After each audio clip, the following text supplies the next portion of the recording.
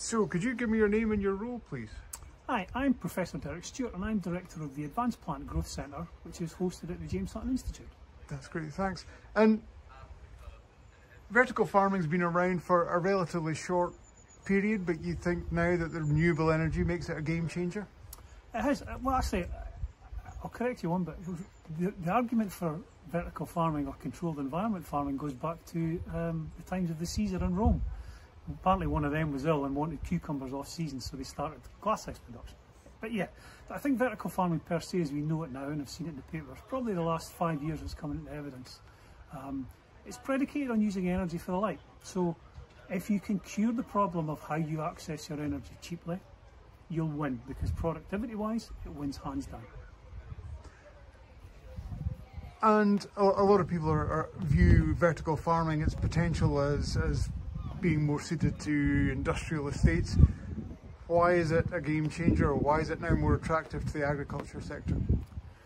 It goes back to what farmers want to do. You know, I've yet to see a farmer who doesn't feel that his job is to grow things, whether it's crops or animals, for the customer.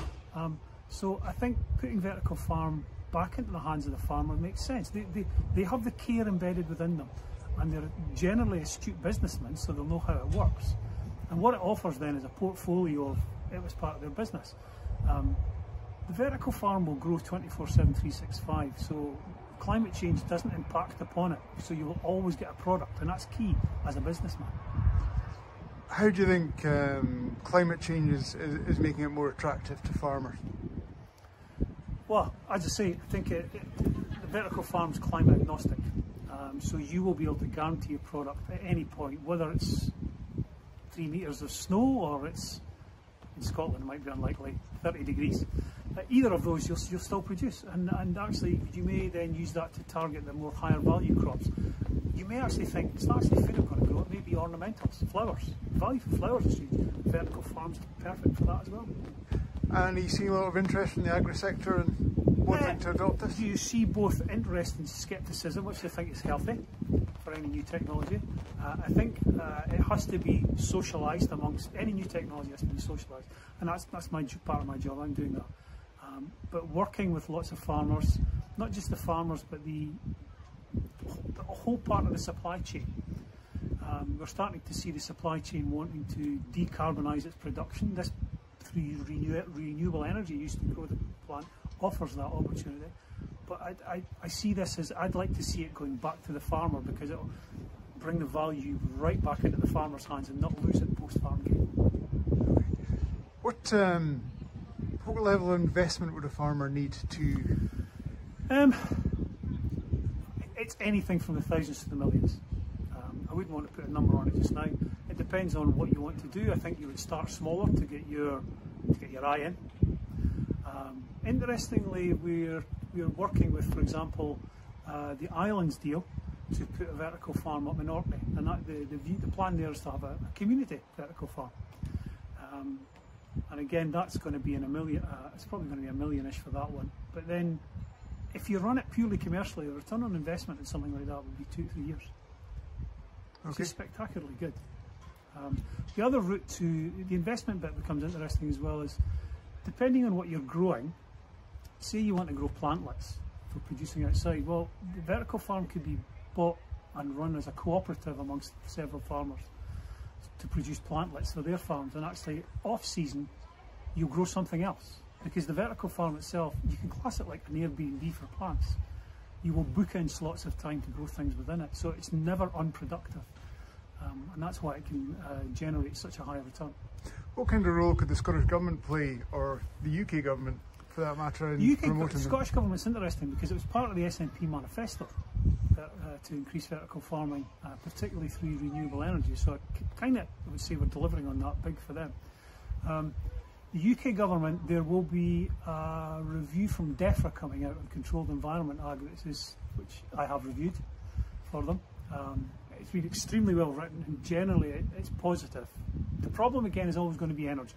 How do you feel that? But there's multiple different routes to get towards that. But as we've seen, agriculture is facing some real problems. There's a huge fertiliser factory just shut down south. where we're importing kind of vertical farmish crops from is basically on fire in southern Europe at the moment. So our old import nations are having problems. We need to onshore a lot more of that.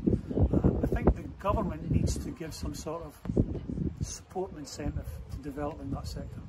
There's lots of different ways they can do it. Okay, and in terms of technology development, how much further is this going to go, do you think? I think we've just scratched the surface. So we know, it's kind of empirical, to be brutally honest, at the moment. So we know we can play around with the lights, the nutrients, the increase the CO2 levels. What we need to do now is, how do we need to get a handle on blending the environment with the genetics. So that all the plants we grow in a vertical farm are the ones that we would have traditionally grown outside. Can we design them better through traditional breeding or any other type of breeding to grow much better optimised crops in a vertical farm? Say for example, can we grow raspberries in a vertical farm? Can we get a dwarf raspberry plant that will continuously fruit? Now that offers up huge potential. So your footprint for growing, I'm not saying we would get rid of all the polytunnels, but if you can do it within that system and produce it continually, use that land for something else perhaps. Yeah. But again, it's balancing investment, appetite for risk, and how the farmer themselves feel.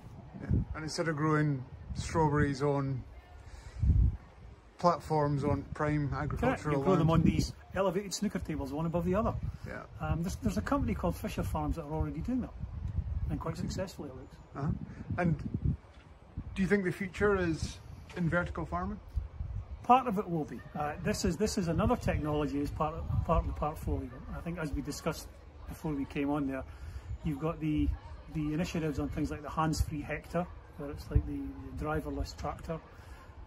We've now got automatic weeders going out, robo weeders at night. You've got the small robot company who we work with looking at doing weeding. You've got drones delivering precision fertiliser and sprays. The game's changed. I mean, the genie for technology is out of the bottle now. The struggle, I think, may be that on farming, it's the wealth of data you're going to have to handle now is becoming difficult. So what we're seeing is actually, and for vertical farms like I've discussed, is running them almost like a dashboard. So you don't have to worry about all the data. It's giving you, like your car. So basically you'll have a dashboard like the Tesla, and it'll tell you in broader scales how things are going, because these things essentially will be automated after a while.